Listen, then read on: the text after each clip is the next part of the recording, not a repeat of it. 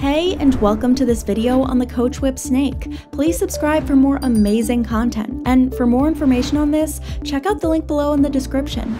The Coachwhip is a member of the whip snake genus. These are very long, slender, non-venomous snakes native to the Americas. Because of how common they are, it is easy to accidentally come across one in the wild. Fortunately, they pose little danger to people. 5 Coachwhip amazing facts. The reproductive season of the Coachwhip usually takes place in the late spring and summer months. Females may breed with several different males during this period. She will then lay up to 24 eggs in a small burrow, although the average number of eggs is just 11 eggs. It takes them more than 2 months for each baby to hatch on its own. The Coachwhip is among the fastest snakes in the Americas. It has a maximum speed of about 4 miles per hour. The Coachwhip tends to live about 13 years in the wild. The maximum age in captivity was recorded to be about 20 years. Coachwhip snakes maintain a small home range that they use for hunting. In the breeding season, male snakes will defend this location from rivals to protect any females within it. All sorts of myths have arisen around the Coachwhip. One myth is that they have the ability to whip a person to death with its tail. Another myth is that they will suckle the milk from cows and other mammals, leaving the young baby calf without any milk. These myths are completely false. Where to find Coachwhips? The Coachwhip is very common throughout the southern United States and northern Mexico, from the Pacific to the Atlantic coast, although apparently not around the Mississippi River. They prefer areas with loose, sandy soil, including prairies, coastal dunes, open pine forests, sand hills, and fields. These snakes are most active during the hottest hours of the day. When it's nighttime or cold out, they will typically seek refuge in underground burrows or beneath objects. During the winter, they do hibernate for extended periods to conserve energy. There are 6 recognized subspecies, each with its own geographical range. The eastern Coachwhip lives as far north as Missouri and as far south as Florida. It's also bounded by the Atlantic in the east and Texas in the western part of its range. The western Coachwhip lives as far south as Mexico City and all the way north to Nebraska. It's also bounded by New Mexico in the western part and Texas in the eastern part of its range. The Sonoran Coachwhip can be found in a small region between Arizona and Sonora, Mexico. The San Joaquin Coachwhip is found around Northern California. The red Coachwhip lives between Southern California and Arizona. Finally, the Baja California Coachwhip is found in that respective peninsula of Mexico. Coachwhip scientific name. The scientific name of the Coachwhip is Masticophis flagellum. Masticophis is derived from 2 Greek words, mastix meaning whip and ophis meaning snake.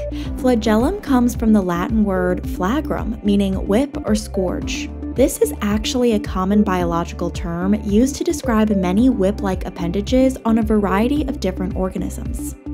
Coachwhip population and conservation status.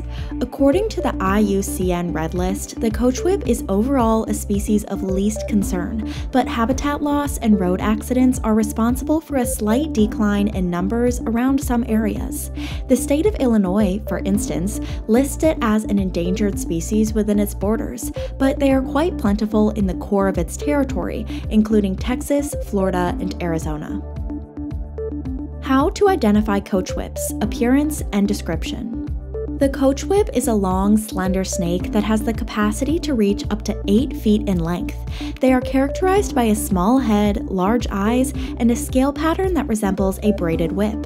The coloration is probably the easiest way to identify them. The skin is black or dark brown around the head and slowly progresses to tan or white around the tail. The exact range of colors varies across subspecies and locations. The red Coachwhip subspecies features dark red or pink hues. In Georgia and Florida, the Coachwhip is almost completely tan, and the Sonoran Coachwhip has black bands interrupted by smaller red bands. There are few differences between males and females, but the juvenile or baby Coachwhips are generally tan or brown with white spots on the snout. Here is how to identify the Coachwhip. Extremely slender body, 3 to 8 feet in length. Small head with large eyes. Scale pattern resembles a braided whip. Colors range from black or dark brown on the head to tan or white at the tail. Coachwhip, how dangerous are they? Coachwhips are not very dangerous at all. These are non-venomous snakes that generally defend themselves by standing up and biting. Although the bite can cause pain and swelling, the snake also has the tendency to tear away its skin. It generally goes away after a short time. There are no long-term complications unless the wound becomes infected, so it's always a good idea to wash the wound out with soap and water to prevent this from occurring. If the wound looks more serious, then you may want to contact a doctor. Because of its speed, agility, and size, the Coachwhip has few natural predators in the wild besides maybe coyotes and great horned owls. Coachwhip, behavior and humans. There are a number of old myths associated with the Coachwhip that persist to this day. Some people believe it will chase after you and attempt to whip you with its tail out of self-defense, but this is completely false. If threatened, they will attempt to run away and hide. They will try to flee back to their underground burrow or even climb up trees. If cornered, they may try standing up and biting at their harasser. Coachwhips are active hunters that go looking for food in the daytime and attack with their impressive speed. However, they use neither venom nor constriction to subdue prey. Instead, they strike out and grasp prey in their jaws, swallowing it alive or dead. Like all snakes, the Coachwhip has the ability to capture odor particles directly from the air by licking with their tongue and then pressing the particles against an organ in the mouth. This helps them hunt for prey. The diet of the Coachwhip primarily consists of small lizards, rodents, frogs, insects, birds, and eggs. Thanks for watching this video on the Coachwhip snake. If you want to give your opinion, please comment below. We'd love to hear what you have to say. Please be sure to hit that subscribe button. We will see you next time.